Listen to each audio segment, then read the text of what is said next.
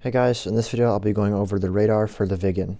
One thing to note before I start the video, the radar is connected to the navigation system, and there are some navigation functions for the radar that I won't be going over in this video because I'm going to go over them in the navigation video. So if you're watching this video to see how to do radar navigation fixes, that will be in the navigation video. Alright, let's get started. You turn the radar on with this switch right here. A0 is off, and A1 and A2 are different modes. This is A1, and this is A2. I'll just be in A1 for now. Here's the radar display. This beam sweeping back and forth is the radar antenna. The radar displays the terrain in front of you.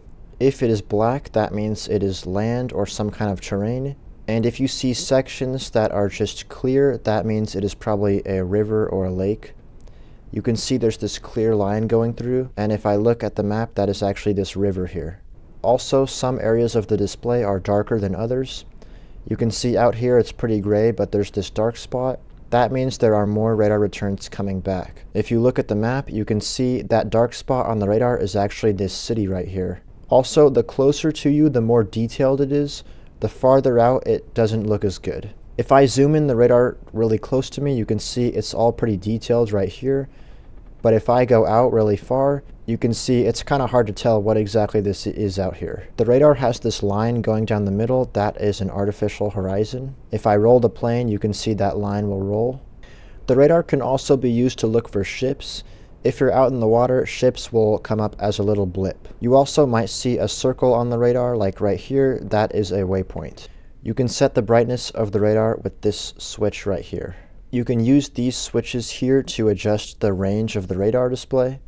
I'd recommend binding them to your keyboard or your stick. It's radar range decrease and increase. The range will show up here as this number.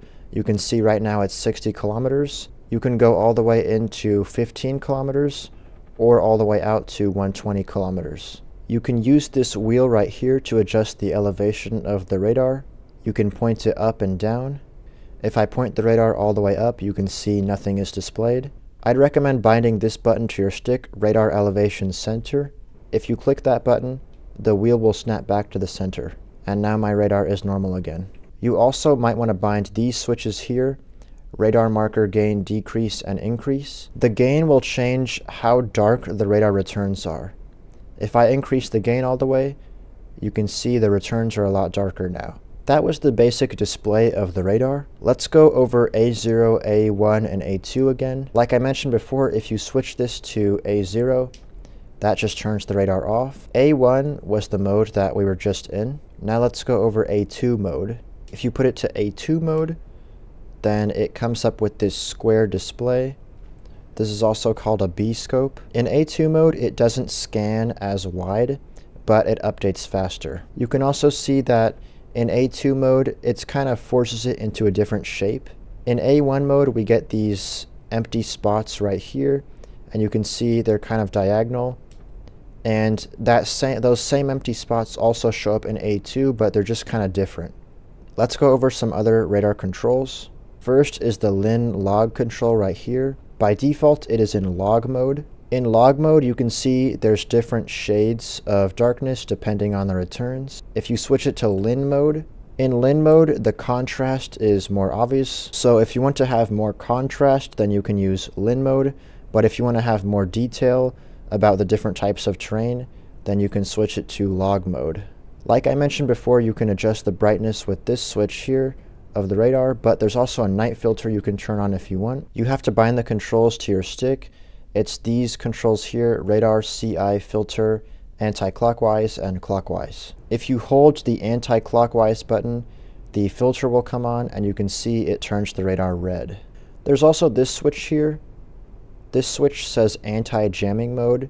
In the manual, it says if your radar is being jammed, you can select one of these different filters and try to find the range of what's jamming you. There's this switch here that says land and SJO. If you're flying over land, you set it to land. If you're flying over the sea, you set it to SJO.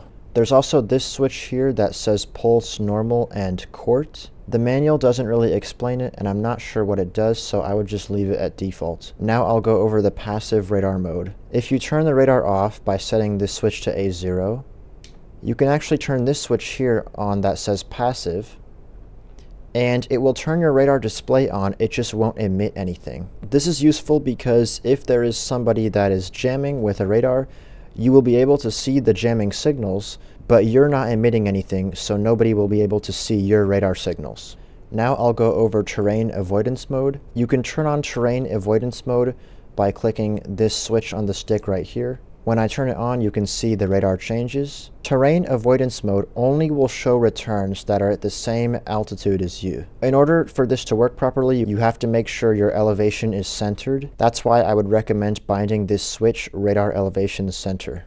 When you have terrain avoidance mode on, if you see a radar return, that means there's something in front of you, so you need to make sure you don't go that way because you'll get hit, or you need to increase your altitude. For example, right now you can see I have no returns for a pretty long distance, but when I get all the way out here, now I have some returns. That's because I'm at a pretty high altitude, and there's not really anything that's the same elevation as me, except for that mountain range out there. So if there were bad weather outside and I couldn't see anything, I would look at my radar and I would say, okay, I'm good for now, but once I get close to this mountain range, I need to go around it, or I need to increase my altitude, or I'm going to hit these contacts here. So terrain avoidance mode is really useful. If you want to turn it off, you just click the button again, and it will go back to normal radar mode. Now I'll go over memory mode. If you click this button on your stick, it turns on memory mode. It will freeze the current radar picture and it will stop emitting. This can be useful if you want to stop emitting because you don't want anyone to see your radar waves, but you don't want to turn the radar off. You still want to see what the picture was showing. The picture will stay on your radar for about 30 seconds. If you want to get out of memory mode, you just click the button again and it will start emitting again. Last, I'll go over air-to-air mode. If you want to use the air-to-air mode with the radar, you need to have an air-to-air weapon equipped, and you need to select that weapon. Right now I have IR missiles equipped, so I'm going to go to the weapon selector and select the IR missiles. In air-to-air mode, the radar will be pointing 1.5 degrees up by default, and this bar will show your elevation. If I decrease the elevation, the bar will go left, and if I increase it, the bar will go right. Keep in mind, you can't lock targets in air-to-air mode. All it's for is searching for airplanes and seeing how far away they are. Also, in air-to-air mode, I would recommend having your targets above you. If you are above your target, then your radar is going to be looking down, and you're going to be getting returns from the target and from the ground, so it might be hard to find the target. But if you are below the target, then the only returns you're going to be getting is just the target, so it'll be a lot easier to see it. That was the radar for the Viggen. Thanks for checking out this video, and I'll see you later.